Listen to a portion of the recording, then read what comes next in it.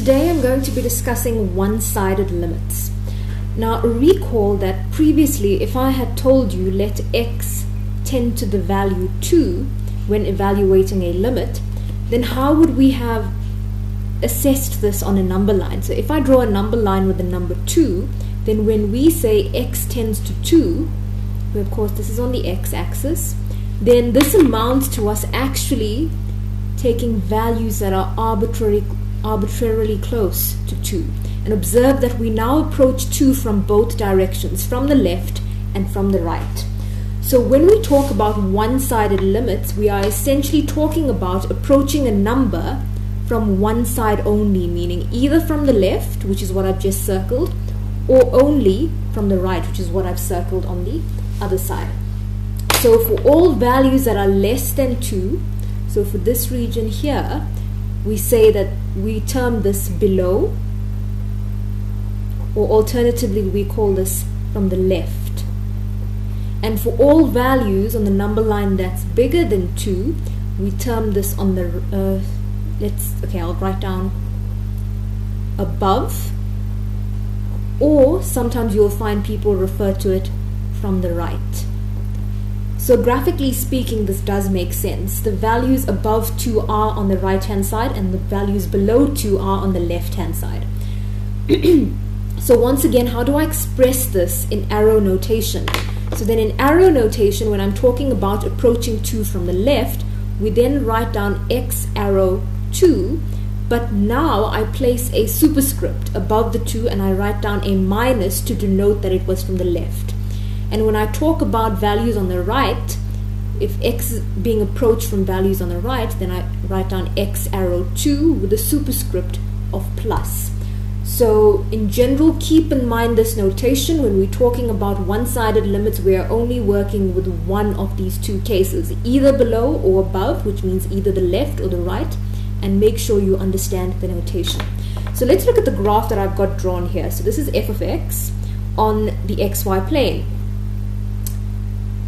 And what I would like us to do is evaluate what's happening around the x value 2. So we are now going to evaluate the one-sided limits. So let's firstly calculate the limit of f of x as x approaches 2 from the left, meaning it's approaching from below. So if I go to the number line and if I approach from below, meaning in that direction, what is actually happening to the f of x value? So as I approach as I approach 2 from the left, observe that f of x approaches the value of 1. So that is precisely what's happened. So the limit as x approaches 2 from the left is 1. Right, and that is the limit of f of x. Now let's consider what's happening to f of x as we approach 2 from the right hand side. So if I'm talking from the right, I'm now referring to all the values above 2, which means this is what I am now doing on the number line. And what consequently happens to f of x? So as x approaches 2 from above, observe that f of x approaches 3. So that means that the limit of f of x as x approaches 2 from above is 3. And another important thing to note, that from this example we can clearly see that the one-sided limits need not equal to one another. So these are not equal. Now one of the purposes of going through this section on one-sided limits is that it assists us to determine the existence of limits in general. So I have a theorem of existence which I have provided to you in your notes, and it tells you that the limit of some function f of x as x approaches an x value of a will equal to L, meaning the limit exists, if and only if the limit of f of x as x approaches a from the left is L, and the limit of f of x as x approaches a from the right is also L.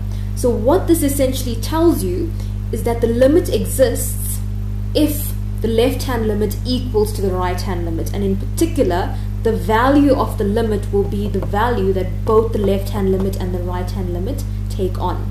This is an if and only if statement, meaning you can read it in the forward direction and in the reverse. So based on this, if you know that a limit exists, then you can conclude that the left-hand limit will equal to the right-hand limit, and going in reverse, if you know that the left-hand limit and the right-hand limit equal to one another, then you know that the limit exists. So in particular, using this theorem and applying it to what we have here, I have that the left-hand limit does not equal to the right-hand limit. So therefore, the limit does not exist.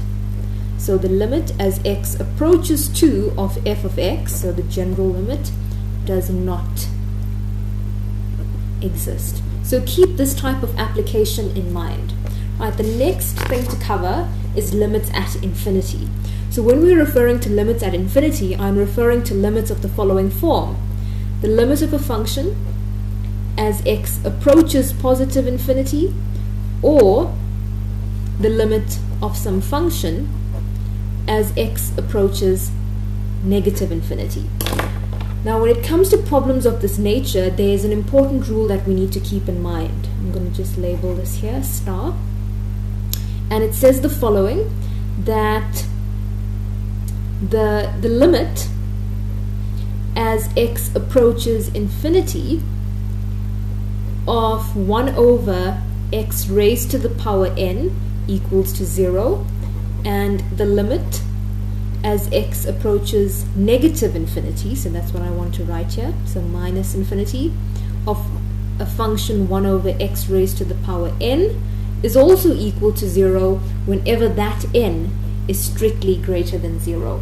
So this is an important tool to have. So this machinery is required when we're answering other complicated questions.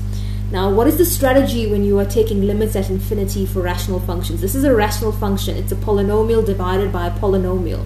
So what you have to do is, step 1, find the highest power in the denominator. And looking at the denominator, meaning the bottom of the fraction, what is the highest power of the variable x? So this function has variables x in it. If it was in terms of y, then you will find the highest power of the variable y. If I changed it to w, you'll find the highest power of the variable w. So keep that in mind. Right, so we're finding the highest power of x in the denominator. So you're always going to pick the highest power from the bottom. Observe that the highest power of x is x squared. So once you've done that, divide each term by x squared. Right, so I shall do that mentally. Right, so limit as x approaches infinity. So I now need to take x squared divided by x squared, so I get 1. Then I've got 1 divided by x squared, so that's, I'm just going to have to write it down as 1 divided by x squared. Then I go to the denominator, and I've got 7, so I now need to divide that by x squared, so I'm going to write that down as 7 over x squared. And I've got minus 2x divided by x squared, so that's just going to give me 2 over x. And then I've got 8x squared divided by x squared, which is just 8. Right, so that's what I've got in there. So now simplifying, I can now distribute the limit into the numerator and into the denominator. So this is the limit of 1 as x approaches infinity. Then I've got the limit of 1 over x squared as x approaches infinity. Going to the denominator, this is 7 over x squared, but I can pull out the 7 since it's a constant. And so this is the limit of 1 over x squared as x approaches infinity.